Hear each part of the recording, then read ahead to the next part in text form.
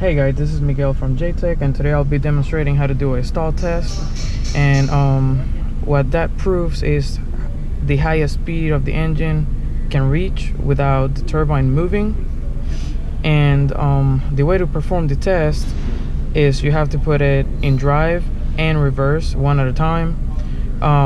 You press the brake with one foot, and with the other foot you're going to press the accelerator for 2 to 3 seconds.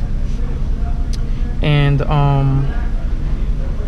before we do all that, we have to make sure that the e-brake works, the cooling system, check the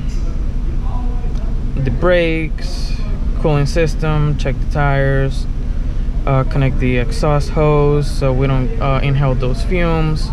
If we can have a fan in front of the radiator so the car stays cool and it cools the transmission down, that's one of the few. The first thing we did was check the oil on the engine and the transmission. Then we have to check if we have any engine codes. Everything seems to be working correctly, so we will go ahead and perform the test. So I'll go ahead and put the car on drive.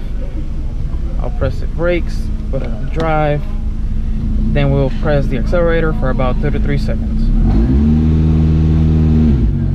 Then we can go here and we can see our RPMs that were 2,374, and that's how we perform the test. Then we have to put it in neutral for about a minute, 30 seconds to a minute, so we can let the transmission cool back down.